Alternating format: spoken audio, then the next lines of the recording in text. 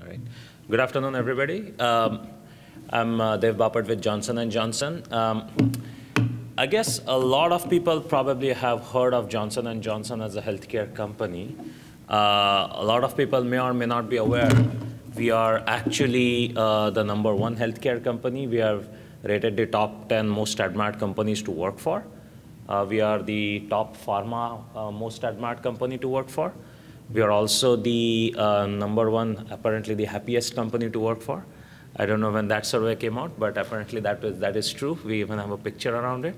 Even in the Supply Chain Design magazine that is out there, we were the runner-up in one of the most agile supply chain.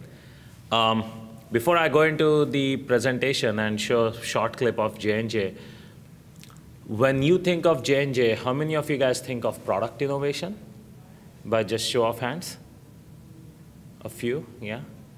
And then when you think of J&J, how many of you think of technology innovation company? Actually, 3 more than what I thought I would see. But, okay. So I guess we are known for product innovation. We are known for serving our patients and our customers. Technology innovation is not something that comes to mind first when people think of J&J. But this presentation, what we are going to talk about is how we are kind of investing in technology, not just product technology, information, operation, engineering, and supply chain technology to improve our footprint and to serve our customers and patients in a much faster and a better way.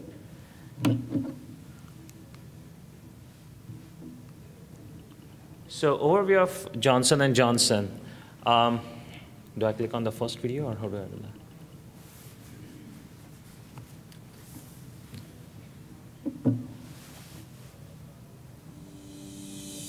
When J&J began, there were about 1 billion people on the planet. Today, our company serves 1 billion people every day, all over the world, at every stage of life, with the most advanced medicines treating hepatitis, HIV, various forms of cancer, and other medical conditions. We are the world's largest medical device manufacturer, with innovations in orthopedics and surgery, as well as vision care, diabetes care, and a broad range of consumer healthcare products.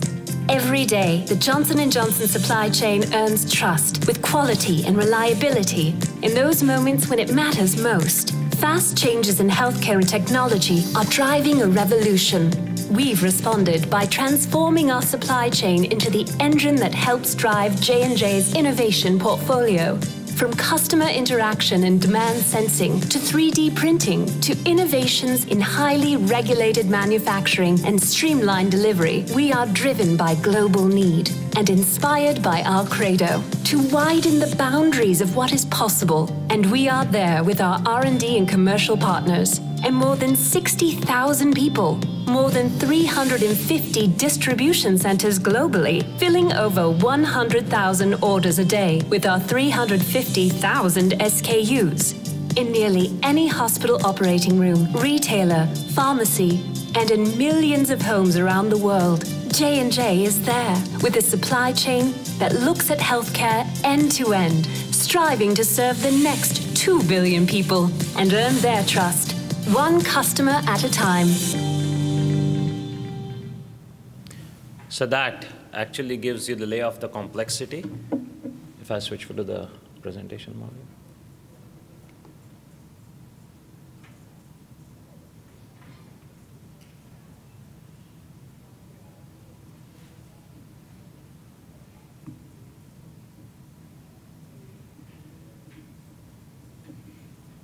I guess in the interest of time, I guess maybe we can skip the second video. That was more around the digital partnership that we have. How many of you have heard of the company called Verb Surgical? So what we have done in partnership with Google is J&J is great at product technology, understanding the disease and providing technologies to kind of eliminate the disease state or address the disease state. CEO of Verb Surgical. Yeah. Okay, if it's working, then I'll let them. Johnson & Johnson and Google approached me about joining them as the CEO of Verb Surgical. The pitch was, hey, you're going to be a well-funded startup. You're not going to have to worry about capital. You're not going to have to worry about technology. You're going to have to worry about changing the world. I'm Scott Hennigan, CEO of Verb Surgical. We're all about making the surgeon better. Today, there's 10 to 20 million surgeries a year around the world, but only 5% are done robotically, and we believe that number should be 75, 80, 90%. We're very action-oriented. We want to take actions that change the world. And what better word than verb, between a noun and a direct object? And that's where we were going to sit. We were going to sit between the surgeon and the patient. With robotics, the advanced visualization, advanced instruments, all of the machine learning, trying to make every surgeon great and give them the tools to be great so they can deliver great to that patient. Yeah, very. There's all the robotics and all the hardware to have surgical arms that can be controlled by a surgeon with instruments that go minimally invasively inside of your body to do surgery throughout the body. We're developing advanced visualization systems, algorithms, machine learning around what you're seeing. So also, whether you're on your phone or whether you're at your PC, as a physician, you can actually do preoperative planning. You can do the procedure ahead of time through simulation, just like an autopilot in a plane. And data analytics fits into this whole category of giving the patient as well as the clinician all the information they need so that whole thing becomes a solution. For me, that all starts with people. We created this phrase at the very beginning that said, are you a verb? That was the most important thing to us is, are you a verb? What did it mean to be a verb? For us, it meant you had to be someone who was passionate about the mission that we were embarking on. You had to be someone who wanted to create this future of surgery. We're going to impact millions and millions of lives. We're going to push surgery forward. We're going to bring technology to surgeons so they can do things they couldn't do before. We're going to make shorter recovery times. It's not winning in the market that gets me excited. It's getting this technology, these potential clinical outcomes to every patient around the world and expanding the number of patients that can have access to it. What we call democratizing surgery, around the world. That's our goal.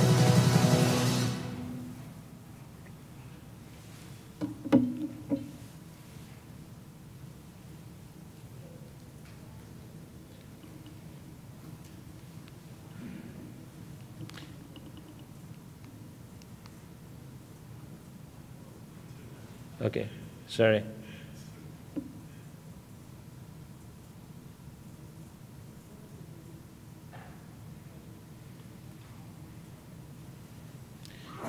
All right, so as you heard, J&J is a fairly large, fairly complex company. We have, as you said, more than 350,000 SKUs. When I first joined J&J a couple of years ago, we also were fiercely decentralized. We had 120 ERP systems, and we have more than 110 manufacturing sites. And we probably have lost initially when we came in, we didn't even have a count of the MES and financial systems that were in place. We generally have a presence in more than 100 countries as well. So to make sure that you have the right product at the right place for the right patient and the right doctor or the right parent, as our credo suggests, is a very complex task, as you can imagine. So that's where you see a lot of legacy supply chain type behavior in J&J. But over the past, since almost 2007, we have started significantly transforming our supply chain from a change management perspective, and that has also just started to deliver some results, which is what we wanted to showcase today. So I'll skip this slide in the interest of time, but if you heard our credo, basically our goal is to strengthen our customer trust, and with one customer at a time.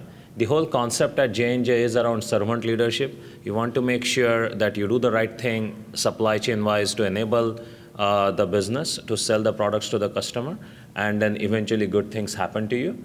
The focus is significantly on strategy, but also on execution with excellence, because the room for error in J&J, especially in your pharma and medical devices, can be a life improved versus a life not improved, and in consumer, it's mostly around a lost sale more than anything else.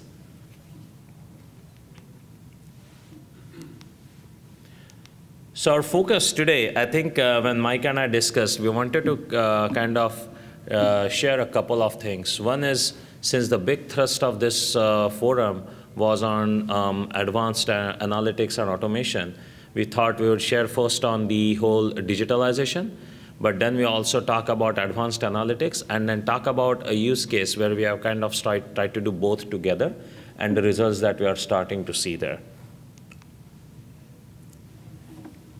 So in terms of where we are, right, what's our vision to achieve digitalization? We know that augmented reality, robotics, artificial intelligence, they are the new in things, and the whole notion of Industry 4.0 is around connecting different technologies seamlessly to enable improvement of our supply chain. So the way J&J is responding to this is not taking a decision in isolation. What we are trying to do is combine a couple of things together.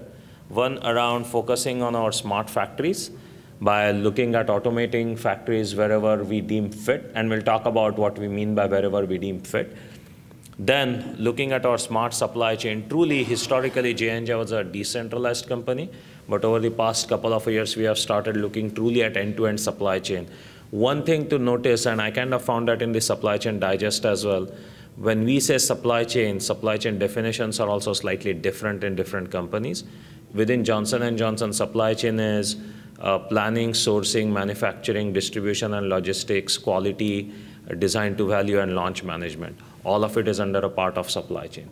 So it is truly end-to-end when we say we need to look at an end-to-end supply chain. And then we need to build capabilities across our value chain to kind of harness the power of data analytics and actually deliver value to the supply chain, which in turn delivers value to our customers. And we need to invest in the latest technologies to maintain our healthcare status. And again, we need to invest in latest technologies where we deem fit. So here are the 4 areas where we started working on together. Smart solutions, as I said, focused on smart factories and smart capabilities. Smarter supply chain. We are significantly investing in the building blocks around advanced analytics and end-to-end visibility. As was shared earlier in one of the presentations, I think Janice said visibility drives performance and performance drives improvements. That's the area that we are looking at as well. And we are also piloting smart factories that are highly automated and at the same time have high asset utilization.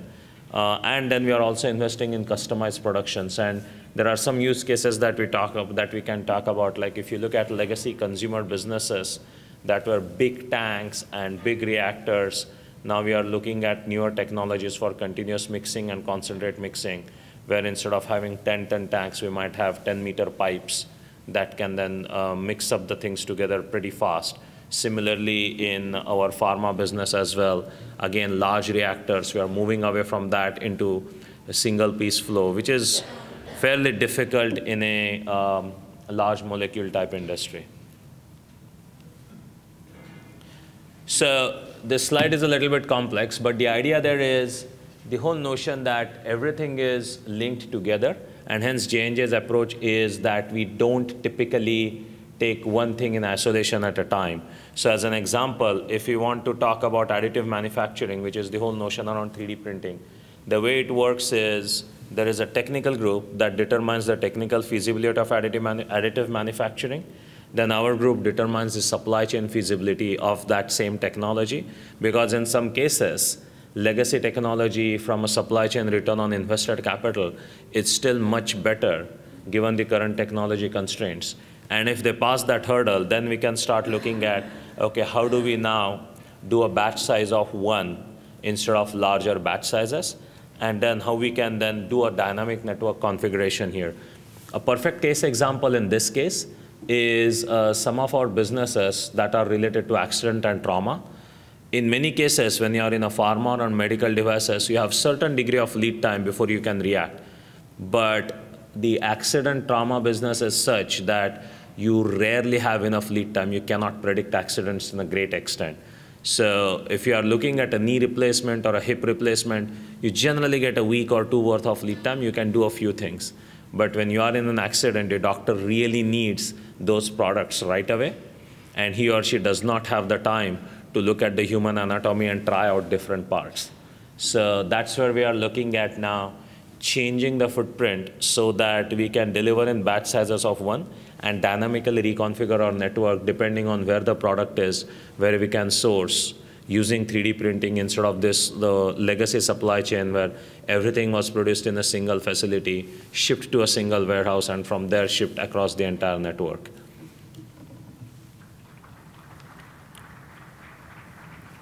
So how do we do it? I think Mike alluded to that earlier, right? The first slide showed us that we have roughly around 110 manufacturing facilities. Some are 25 years old, some are 25 months old. But to change the technology to digitize the entire 110 manufacturing facility network is physically impossible, because by then the technology would have changed on us again. So the way we are doing it is we are doing a two-pronged approach here.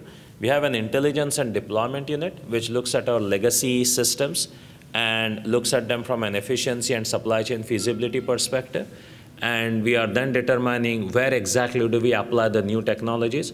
We conduct a pilot, and then we conduct a deployment plan. But then, what we call as a futures unit, this is the unit that also looks at new and emerging technologies from a product and operational technology perspective, and where we can pilot them.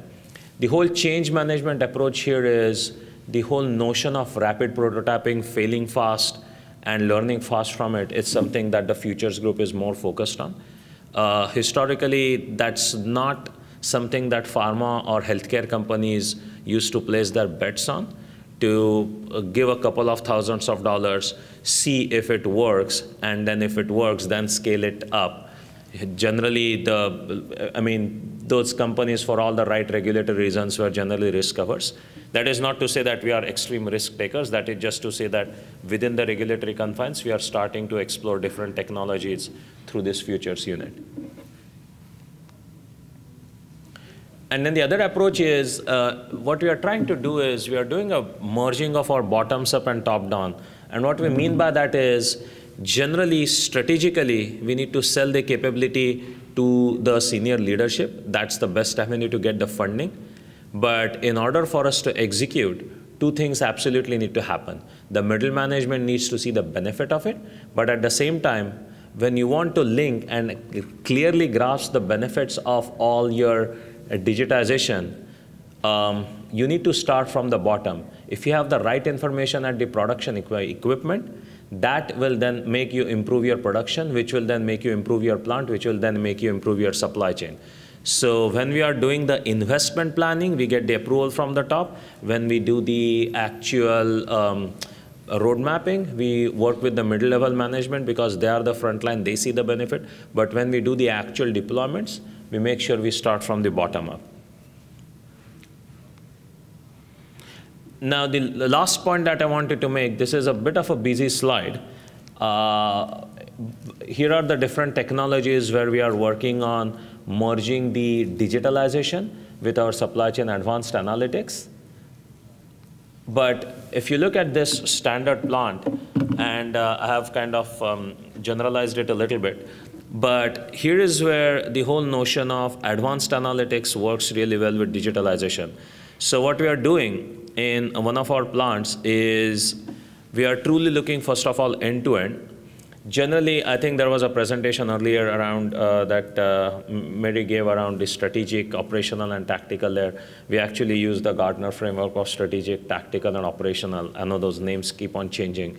But the way we looked at it here was from a simultaneous optimization perspective.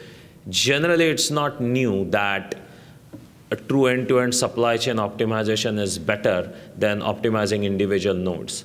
What is new is now we have the data and the technology engines and the optimization engines that can solve multiple trade-offs simultaneously. So what we are trying to do is determine which facility do we need to, which product do we need to produce where, and what is the right batch size, batch sequence, all those good things, and how do we merge that with our transportation mode. So that's the first level of analytics.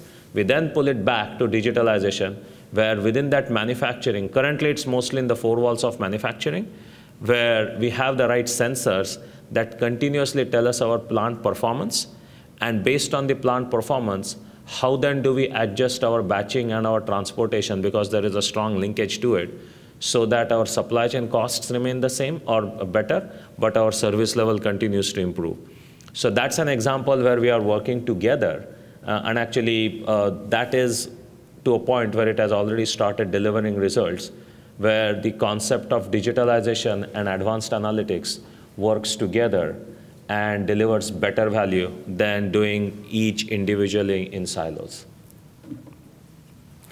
And I guess that was my last presentation. The other things is we are looking at different partnerships, because we know that in this space, J&J is not the leader. This may or may not even be J&J's core competency to be the supply chain analytics leader, but there are companies that are in that arena, either from a strategic perspective, McKinsey, Gartner, Accenture, or from an analytics perspective. And we strongly believe that universities are a better hub of digitalization and analytics. So we have a bunch of university partnerships as well. Our data science team also has co-investment and co-development partnerships with some of the mostly simulation modeling and optimization engine companies. And one such company, I think we are going to be on the panel, who is working with us on manufacturing. I think that's also a great example where a 155-year-old company is working with probably a 15-month-old company, where we are working together to make sure that they bring the right advanced analytics capabilities from manufacturing perspective, but we give them the right subject matter expertise from a product technology perspective. I think that was my last slide. Thank you.